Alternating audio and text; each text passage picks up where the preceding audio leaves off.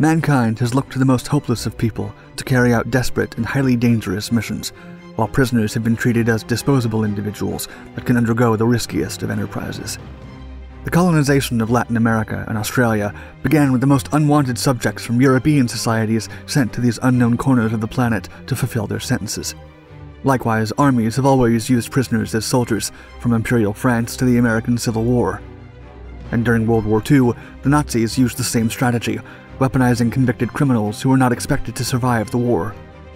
However, there was possibly no unit more spine-chilling than what came to be the 36th Grenadier Division of the Waffen-SS, better known as the Dirlewanger Brigade. Initially formed in 1940 and tasked to contain the Polish resistance movement through counter-insurgency measures, the brigade would also prove helpful in anti-partisan actions across Eastern Europe during the German occupation. However, their original purpose would soon morph into a horror story.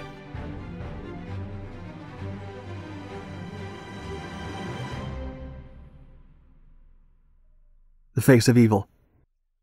Nazi Germany used to exploit penal units to regroup indisciplined soldiers and criminals in the Strafbataillon. This unit would usually be in charge of terrible missions, such as clearing minefields.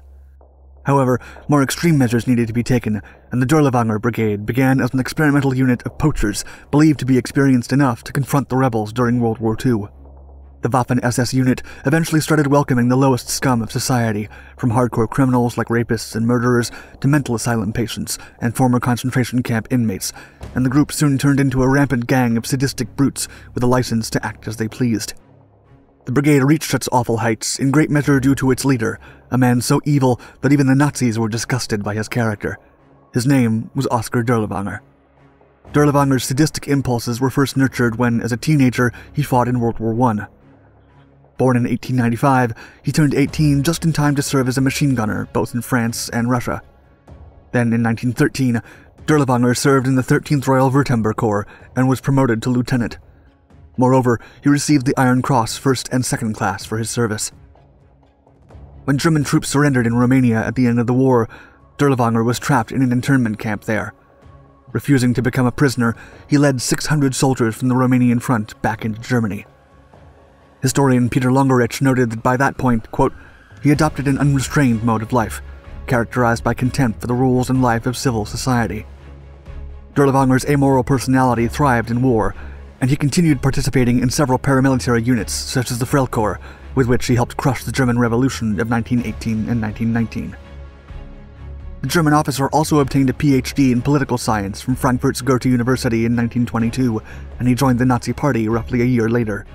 His lethal combination of cruelty and intelligence set the foundations for the monster he would come to be.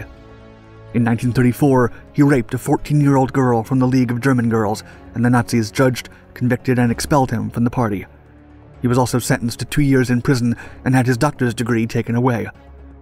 Then, upon his release, Dirlewanger was immediately rearrested for sexual assault and sent to a concentration camp in Welzheim. Cornered, the criminal turned to an old friend and comrade from World War I, Gottlob Berger. Berger was now a senior Nazi, working closely with Heinrich Himmler himself. Berger then influenced his superior and managed to help his friend by having him sent to the Spanish Civil War, where he served with the Condor Legion.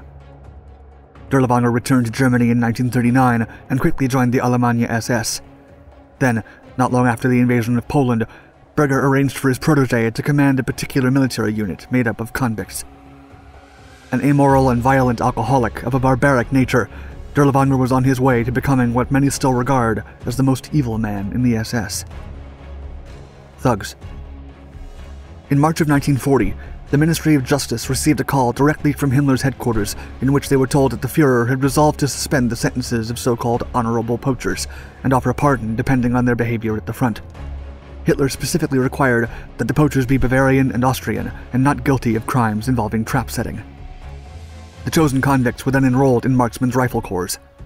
The idea was that the former prisoners could merge their hunting skills and knowledge of woodcraft with their utter disregard of the law, making them suitable for the most violent missions.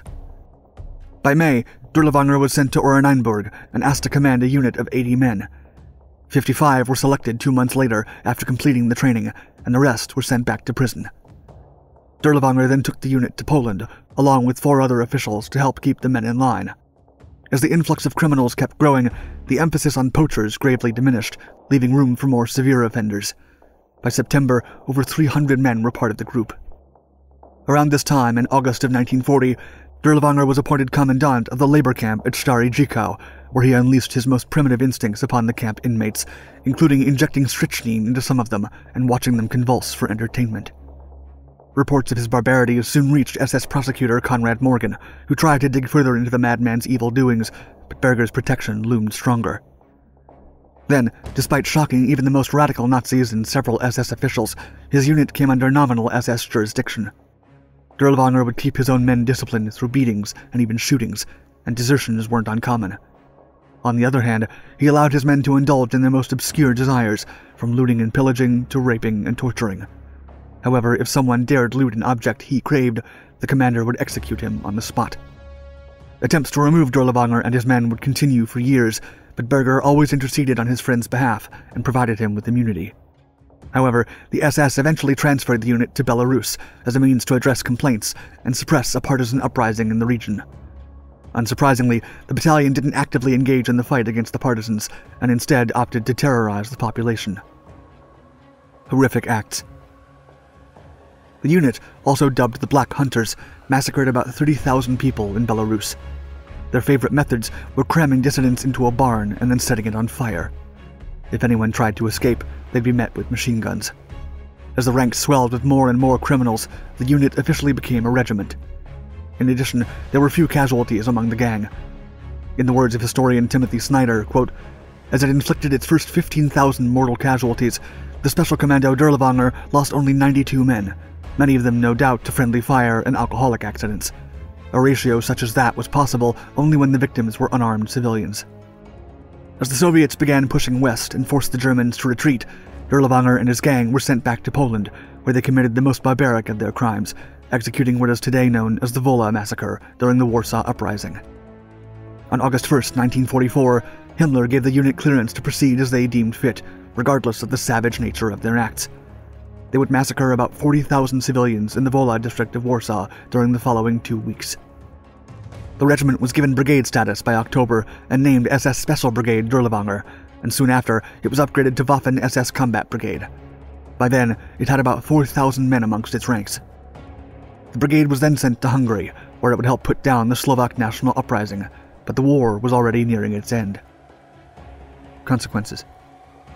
Even though the majority of Nazi leaders were disgusted by Dirlewanger's crimes, the elite believed that such a figure was required to oppress the lower races indiscriminately. However, Dirlewanger's actions would soon catch up with him. When the Red Army broke through the East Front, Dirlewanger was shot in the chest, and although he survived, he was forced to remain hidden. Then, in April of 1945, Dirlewanger was recalled to Germany, but despite his efforts to go unnoticed, he was identified by a former concentration camp inmate. Dirlewanger was then imprisoned in the camp in Altshausen, in the French occupation zone, where he was sent to be trialed. However, he did not survive to face the authorities. At the time, the French authorities claimed that he passed away from natural causes, and his official certificate stated that he succumbed to a heart attack. However, his cellmate stated that he had witnessed Polish guards beat him until he passed. He was 49 years old. Despite continued efforts to remove him from power, Dirlewanger proved helpful for the most horrific missions the Nazi high command had in store, and maintained his reign of terror until justice finally caught up to him. Thank you for watching our video. If you enjoyed it, please give us a like and let us know your thoughts in the comments below. And don't forget to subscribe to all our Dark Documentaries channels for more intriguing content about the World Wars. Stay tuned.